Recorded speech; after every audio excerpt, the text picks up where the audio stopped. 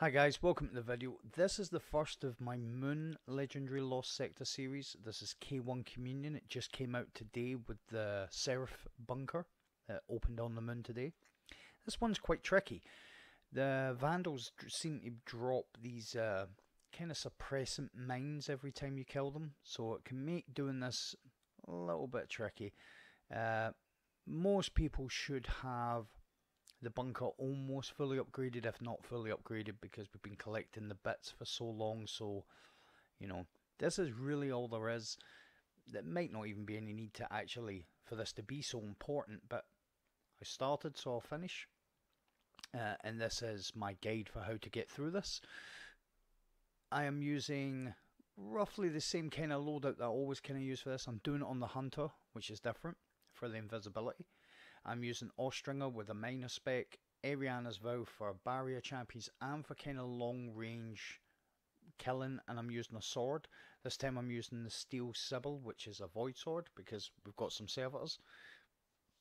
Heavy ammo, special ammo finder are kind of really important for most of this stuff. And I've got an enhanced sword scavenger, which you get from the artifact. I'm also using passive guard, which is another artifact mod, which you take less damage when you're holding the sword. Really important when you're actually doing stuff with the sword. And we've got disruption blade, which disrupts the overload champions. So what we're going to do, as soon as we get in here, we're just going to equip our sword, and we're going to take these ads out straight away with the sword. So the idea of this is, if you let them spawn and just kind of do their own thing, they'll just run about. You want to attack them as soon as they spawn in. Just keep them in this area, no problem at all. The last kind of enemy that's gonna drop is, as you can see, the barrier champion. So I'm gonna put a heap of shots on him, and I'm gonna back away, get out my Ariana, break his shield, and then finish him. Now you could see there that those suppressor mines, they are dropped every single time. Just about every single time you kill a Vandal, whether it's a sniper Vandal or whether one of those symmetry wielding Vandals. I know they're not using the symmetry, but it's kind of similar to the symmetry's alternative fire rate. So when we get here, I'm just going to finish these ads here. As you can see, Ariana kind of one shots. Now I'm doing this as if I'm not 1,000 gear. I'm not going to be using any of the bunkers special kind of perks. I'm not going to be using the heavy frame. You can use the heavy frame here, it will help, but I'm just going to do it as if I don't have any of that stuff. So as you can see, once I took out the first couple of ads, I dropped down here. You get those kind of spear wielding fallen that come down after you, and then I'm going to go around this corner and try and clear out as many of these Vandals as possible. Clearing out these Vandals that come into the centre is quite important, because it allows you then to attack the champion. As you can see, I never got a chance to there because I never killed them all. And there's the mine. You can shoot the mines, and that's kind of good if you can. So we're just going to take this champion out. We just want to get the shield up, and then do our usual, break the shield, attack it with the sword.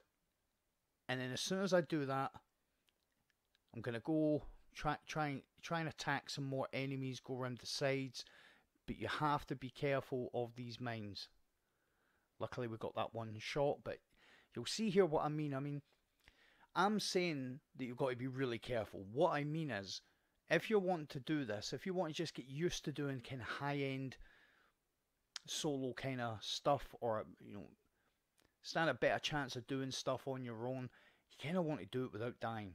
If you're just running in and you're dying all the time, or you're not really bothered whether you get through it flawlessly, although there is no achievement or anything for flawless in it, if you haven't already got complete the bunker flawlessly, then without dying, should I say, then this is a good one to try it on. This one's quite difficult to do it, but not that difficult. The way I'm doing this is as if there is something I'm going to get for not dying. I like to do stuff flawlessly. I like to do it, test myself, to see if I can get through stuff without dying, because, well, it stands to reason if you can stay alive for long periods of time, you give yourself a better chance of beating content without kind of too much worry, because you've built up your playstyle to stay alive. So as you could see there, I kind of took, because I dealt with most of the Vandals pretty quickly, I didn't really have to worry about too much Roman ads. The server went down with a grenade. When you get into this room, what I done was I made sure that I pre-naded the door, and that helped me kill some of the ads. Now, you might notice that the ads that came out here never actually dropped any of those suppressor mines, and it's the first time that happened. I don't know why. I don't know if it's because I killed them with an ability. Maybe it was, but you'll see just about every single ad after that, Vandal after that, will drop them. So once you start attacking those ads on the left, as soon as you come into this room, you're going to get those spear-wielding Vandals from the right.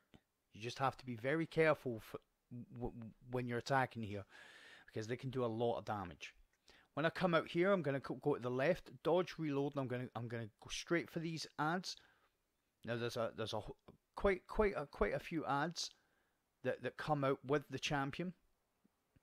So now I'm going to suppress the champion. I'm going to take him out, and then we've got a few more ads here. Just try and clear any of these kind of groups of ads. As soon as you do, move, because you're going to get the next wave coming in. And just for the sake of learning how to stay alive and get through stuff, pretty simple. You need to be mobile. There is nowhere really, unless somebody finds a cheese spot. And well, spoilers, I don't do cheeses. I don't really worry about them, as you can see there. I could have probably stood there for ages trying to shoot that, except there was a pebble blocking its way.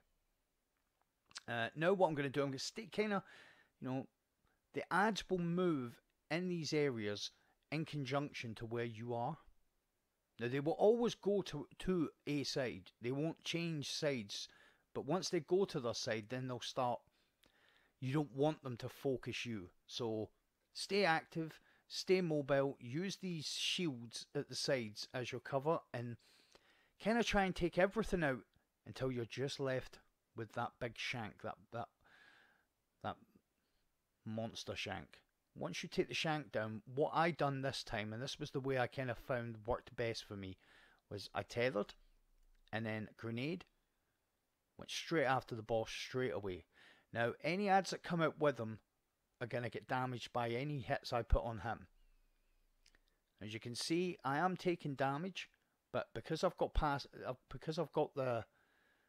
the passive guard on, it afforded me a lot more protection. I didn't use my dodge until the boss was dead, because the minute the boss is dead, I'm going to dodge and go invisible and then get out of there. So boss is down. To get the chest now, we do have to kill the ads. There's no... Last week I got some comments saying, oh, what I done was I just went invisible and ran past everything, and I used this and I used that. Yes, those things work, and if you're just, nobody wants to be running this tons and tons of times, but yeah, it's not going to work this time. So what we're going to do is we're just kind of waiting for a grenade, because there's too many ads to really go and push. Again, you could, like I've said before, if all you're interested in is the completion, you're not really too bothered about getting through it or learning how to do it, then you could just go and attack the ads. You probably will die, but there's no consequence for dying. I think if I'm putting something out like a guide, I need to show you guys how to do it tactically. So I'm still using the cover. I know that there's going to be more ads. The group that I'm waiting for, you've got these servitors. The group that I'm waiting for is you'll get 2 lots of exploders. So I've went invisible. I'm just going to come. I'm going to push this, and then the reason for using the sword is not only because the sword is really strong. The other reason for using the sword is the sword helps you move when you're suppressed. If you do get suppressed and having passive guard on, you can still move quite quickly while you're suppressed. So here are these exploders, just mopping them up. And then, when you clear a section of them, Just make sure you move to where that section is, because you can be guaranteed there's some behind you, because they come from 2x entrances.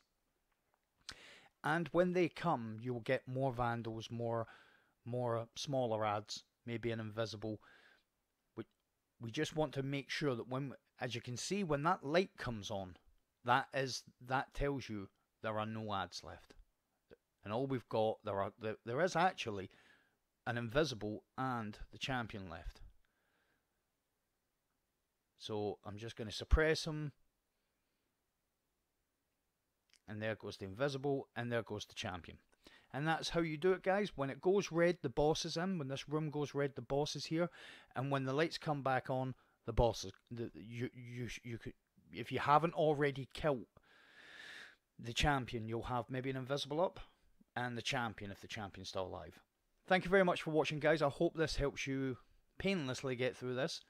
Again, I always appreciate your viewership. If you did enjoy it, a like would be much appreciated. Thank you very much. Enjoy the new bunker, and I will speak to you guys in the next video.